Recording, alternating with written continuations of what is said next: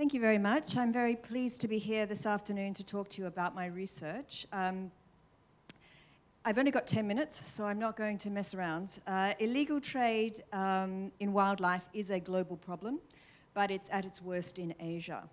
Demand for endangered species for food, as pets, and for traditional Chinese medicine is growing. Hong Kong's geographic location makes it a gateway to China.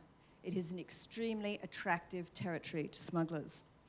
It is recognized globally as a wildlife trading hub.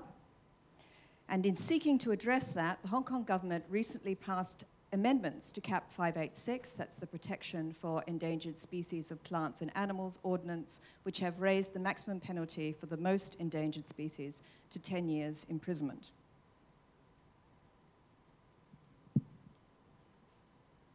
Will this be enough to counter a trade that has been ranked as the 4th most lucrative black market in the world? In Hong Kong, seizures equating to $100 million are made every year. The average value of these seizures is now second only to the average value in dangerous drugs. Yet there is no special unit to counter wildlife crime.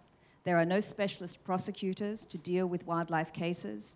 There is no specialized environmental court, and it is not yet regarded, if it ever will be, as what it is, which is organized and serious crime in the most part. In Asia, as in many parts of the world, anthropocentric attitudes apply to animals. Wildlife crime is not considered to be a serious crime, and animals are not regarded as real victims. And this view, unfortunately, is supported by CITES, the Convention on International Trade in Endangered Species. This convention is intended to penalize trade beyond sustainable levels and manage natural resources for human benefit. Accordingly, CITES, and indeed the Convention on Biological Diversity, do not seek to protect wildlife for the sake of the animals themselves. These treaties are hampered in their ability to deal with wildlife crime by their conservation objectives. In adopting conservation biology principles to address harm, they favor only the level of threat to an animal. They focus on the level at a specific given time and manage access from that basis. The conventions, therefore, are largely silent as to the welfare needs of animals and the problems that arise in capture, transport, and poaching.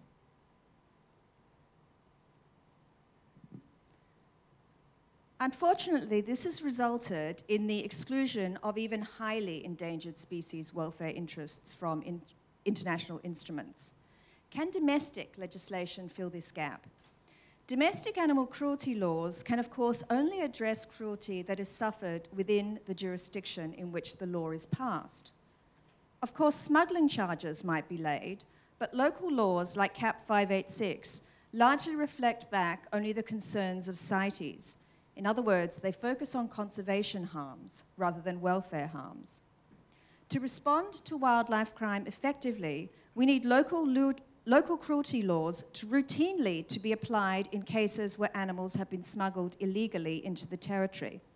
But this would require not only that police, but customs officers recognize cruelty to wildlife and move beyond CITES concerns. But it would also require judges and prosecutors to recognize animal cruelty in relation to wild animals, and that is a matter of knowledge and expertise. To this end, we are assisted to some extent by an expanding notion in the law as to who might be a victim. New societal attitudes allow for harms to human victims to be recognized by courts even where prosecutions have not taken place and convictions have not been recorded. But for animals, the situation is different. Animals are traditionally excluded from victim status. They have a lack of standing under the law, and their property status allows them to be forfeited, transferred, euthanized, but doesn't necessarily recognize their welfare needs. Very occasionally, harm to ecosystems are addressed by restoration or compensation orders, but it's highly unusual for direct welfare harms to be recognized in environmental law. An alternative view is granted by an emerging new field, green criminology. With its focus on eco-justice, green criminology provides that humans are only one part of a complex ecosystem. Once we recognize that, we can begin to acknowledge both the direct harms to animals in trade, through poaching and transport, and the indirect harms to non-target species and habitats, through removal of endangered animals and plants. This approach is consistent with the United Nations Sustainable Development Goals and our increasing understanding as humans of our responsibilities to other species. Unfortunately, studies by Trafficked and others have repeatedly shown that there is limited understanding of the effects of wildlife crime within key personnel in the criminal justice system. And I'm talking, of course, of the prosecutors and the judges. And a lack of understanding naturally impedes deterrent sentencing. Now, I am a lawyer, so I have a conflict. I'm also a prosecutor. But I am going to tell you, quite honestly, that not all of this is the lawyer's fault. In part, it is a result of gaps in the scientific literature. Unlike for domestic species, sufficient robust studies have not always been done to allow experts to agree on the objective welfare needs and even the ecological impacts of poaching and trade on some of the rarest species of wild animals. But where that data does exist, greater effort could be involved in effectively translating it to a form accessible and understandable to police, to lawyers, to judges and prosecutors involved in wildlife crime cases.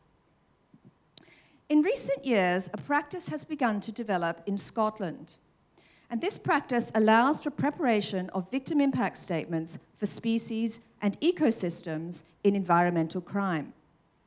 The Crown Office has begun to seek reports on the impact of wildlife crime from NGOs in Scotland, including Scottish National Heritage. And these victim impact statements include the societal, economic, and the species harms that are caused by wildlife offending. As a result, judges receive information that improves their capacity to recognize the impact of wildlife crime, and prosecutors are starting to notice an increase in deterrent sentencing. A review of this practice in 2015 by the Wildlife Crime Penalties Review Group called on the Scottish Government to promote this practice by giving it legislative footing. Whilst that has not happened, the Scottish Government has publicly declared this to be a success in their ability to combat environmental crime and called on prosecutors and judges to increase what is and was an ad hoc practice and increasingly is becoming common. In 2015, I started to explore the possibility for developing wildlife trade impact statements to assist our prosecutors and judges in Hong Kong. Wildlife crime, as I've said, is a very significant problem here. Since 2000, over 40 tons of illegal ivory have been seized. Lax controls on trade, including the continual allowance for so-called pre-CITES ivory, have made the city one of the largest ivory markets in the world. It is also the point of seizure of much of the pangolin trade due to demand for traditional Chinese medicine. Scales seized here over the last 6 years represent the deaths of over 100,000 pangolins. Less well known is that Hong Kong takes 80% of the regional live fish trade, much of which is endangered and smuggled in contravention of regional export quotas. In response, I began working with biologists at the Kadoorie Farm and Botanical Garden to draft impact statements for the territory's most smuggled species. In Hong Kong, most of the smuggling relates to smaller, lesser-known animals. So we designed statements for 50 rare, critically endangered species, including turtles and tortoises, all 8 species of pangolin, and several species of fish. Our statements provide reliable scientific knowledge for judges and prosecutors, giving them the tools to respond effectively to wildlife crime. Going forward, we're continuing to add new species to our statement list and developing a new section on the possible forensic tests available to assist with prosecutions. thanks to the work of the School of Biological Sciences Wildlife Crime Forensics Lab.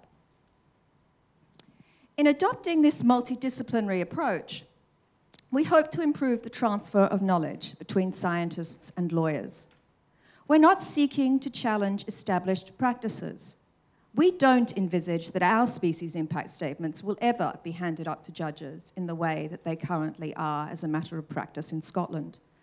But they can be used to inform prosecutions and sentencing decisions. It's early days, but we are hopeful that the statements will have a positive effect on the understanding within the criminal justice system of the wide-ranging harms that are done to animals in illegal trade.